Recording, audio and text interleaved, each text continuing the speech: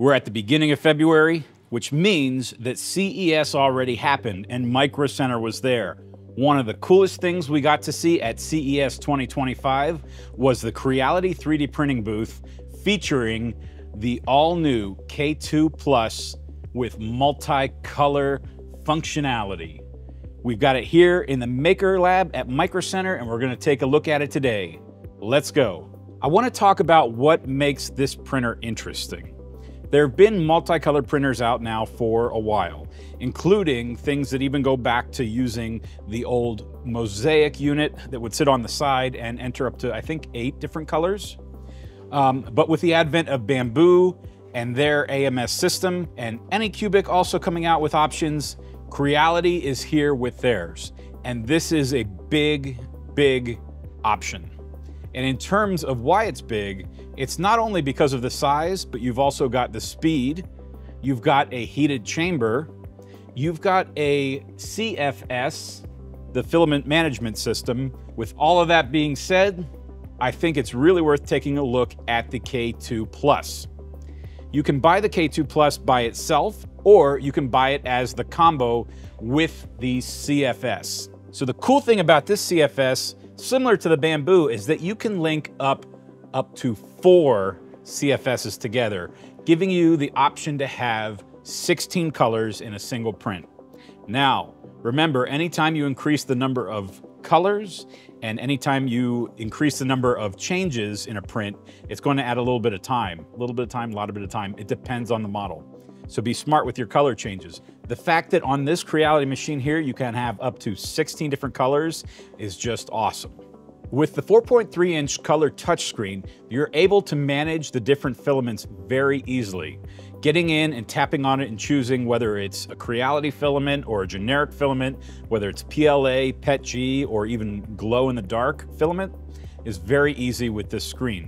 When you hook up multiple of the CFS, you're able to monitor and change all of the filament right from that screen. It will label them based on the machine that it's in, giving them different number and letter combinations. The unit itself weighs around 35 kilograms. That's about 35 spools of filament, plus or minus a little bit there. So it's heavy. You definitely want to have a friend with you or another person while you're unpacking. The unboxing process was pretty straightforward. We removed the box, we removed all the parts. We did some disassembly of some structures that were meant to keep it nice in transit. We pulled out the CFS unit from inside. You also get this really cool toolkit, which includes your standard side cutters, but also some other really cool tools that you don't always get in a 3D printer. Unfortunately, we don't sell Creality filament at the store, so make sure to buy inland filament. So, because this is a multicolor printer, we need to do something every time that the color changes to make sure it's a clean color change. And that's often referred to as a purge. So it will purge between different colors at every color change, and it can do the prime tower. I typically don't do that. I let the purge go into the infill, or I make sure that there's enough purge that it switches just in doing the little doodle. It evacuates out of the back. There are already files out there on Thingiverse and printables that you can download to make small catchers or waste bins. So check those out. But in our experience doing these hearts, I came back the next day and saw on the ground a whole bunch of red, white, and pinkish, as it was switching, doodles on the ground. So nothing new there, just so that you know that's how it does it. Let's talk about thermals. The actively heated chamber can stay up to 60 degrees Celsius. That's going to help a lot with more difficult filaments. Being able to maintain a specific temperature in your chamber will allow you to dial in just the perfect settings for that carbon fiber, for that ASA, for the PETG, for anything that you need to do. In terms of the nozzle, we can go up to 350 degrees Celsius. Again, great for those more difficult filaments. And then the heated bed can go up to 120 degrees Celsius. Awesome, awesome, awesome. So let's talk about the bed for a second. The bed is a spring steel PEI powder coated type bed. It's really nice. You can take it right off and the item will release easily. If you let it cool, the item usually releases by itself, but it holds the parts very well while it's printing. The Hotend is no slouch either. It has a high flow 80-watt all steel hot end, which allows the filament to flow at 40 millimeters cubed per second. So pushing out that filament, the high-speed filament or normal filament, is no problem for this printer. The unit comes with 2 cameras built in.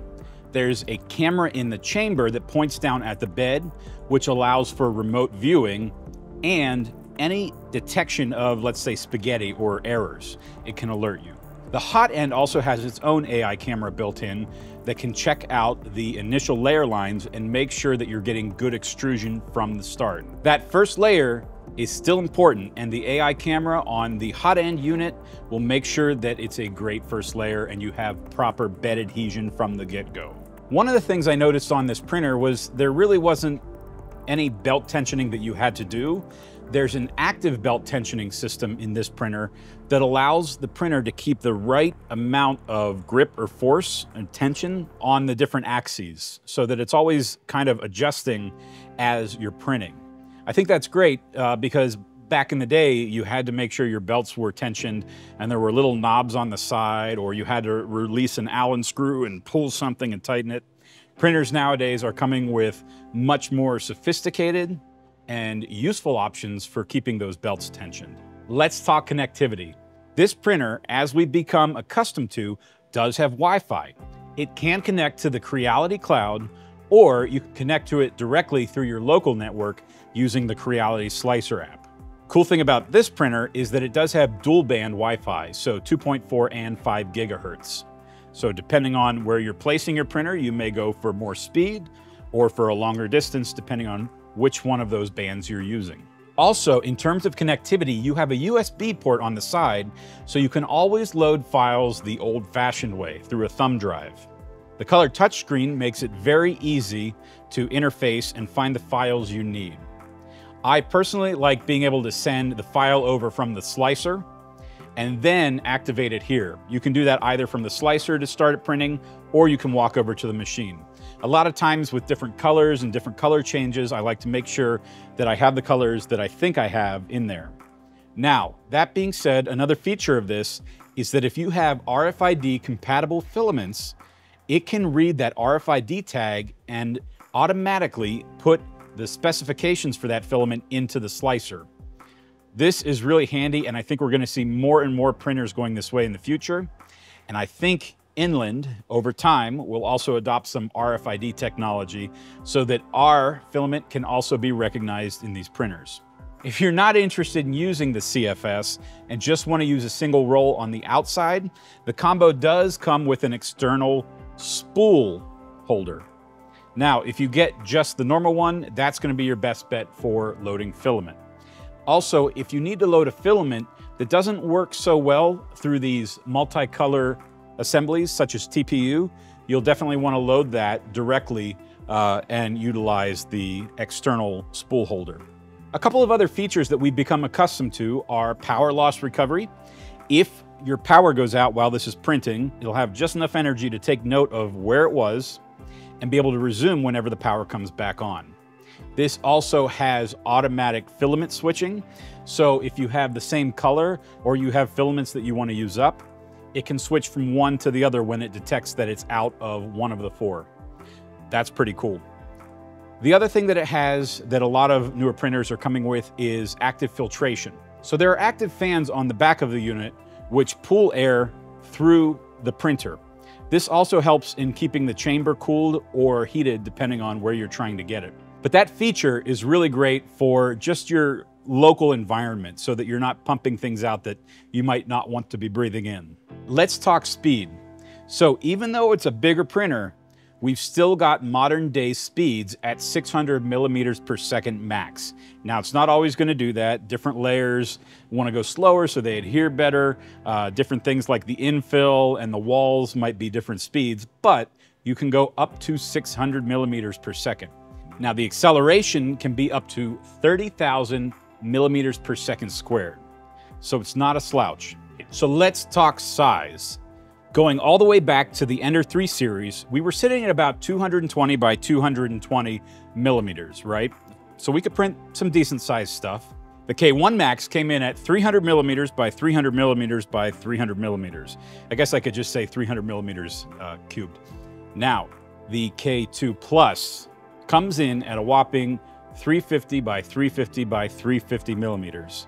So I believe it's their largest enclosed printer to date, and it's their first printer to include the CFS, their multicolor solution. And Microcenter will also have a new Creality printer coming soon called the Hi Combo. This is an open frame bed slinger that can utilize the same CFS. What's cool about that is that if you wanted to have a little bit of a farm, you wouldn't necessarily have to have a whole bunch of K2 Pluses. You could have a couple of Hi Combos, utilize the CFS units, and link them together if you needed more than 4 colors at any one time. So we really like that Creality is doing a deep dive into multicolor, and we're excited to see where they go with it. All right, let's talk about a couple of first prints we did. The first thing I wanted to do was, test the multicolor and the filament switching. So I printed a heart box with my buddy's name on it, and it went between red and white all the way up. It took maybe about 2 hours and 12 minutes, not too bad. And it came out really nice. That was the very first print. Didn't run a benchy, didn't run any other test prints. Basically loaded the filament and ran with it. Now for the second one, I tried to reduce the time by having it produce less color switches. And the way I did that was I printed it face down. So to get Dorothy, my other buddy's name, on here, it only had to do maybe 2 or 3 color switches versus all of these. This was the very second print and also came out great. No issues there. Pretty happy with it right out of the box. All right, so we're really excited for the bigger bed volume. And now we could print something massive and large to show you how well it prints, but I think another spin on having a larger bed is that you can fit more of an item onto it, especially bigger items. So right now we're working on a project where we're building, using these 3-inch full range speakers, waveguide speakers. Once this finishes, what we'll have is the 2 waveguide enclosures, and then we'll have to print the side panels as well. I think we might get creative with the side panels and do some multicolor stuff. So let's see how that comes out. All right, so we've got a little bit of electronics work to do, which we'll get to in a little bit, but we wanted to show you the 4-color print we did. We did a, let's call it a cow that looks like a mushroom themed print from a very popular game. And this will go on the side here. Now we've printed both left sides, and on the bed right now we're printing the first of the right sides. We'll take a deburring tool around the edge of this to clean it up. We'll wire up some of the electronics and utilize these speakers, and we'll give it a test out. We're really happy with the quality of the print, and we had a lot of fun putting together this project and doing something useful with 3D printing. We're selling this printer already, both the single unit and the combo with the CFS. We'll have parts coming in for it soon as well, including different nozzles and additional CFS units so you can buy more to link them together. If you're looking for just the single unit, you'll find it around $1299.99. And if you're looking for the unit with the CFS included, you're going to find it at $1499.99. So make sure to check your local Microcenter's webpage first for stock availability. We hope you've enjoyed this look at the Creality K2 Plus with the CFS. So we're so excited to have Creality in the universe of multicolor printing with us now. We can't wait to see what you do with this larger build size and up to 16 colors. As always, make sure to stop into your local Microcenter and talk to one of our 3D champions. They're the experts on this stuff and they can help you get all set up. We can't wait to see what you do. Make sure to leave a comment below on what you think of the new Creality K2 Plus, and we'll see you next time in the Maker Lab at Microcenter.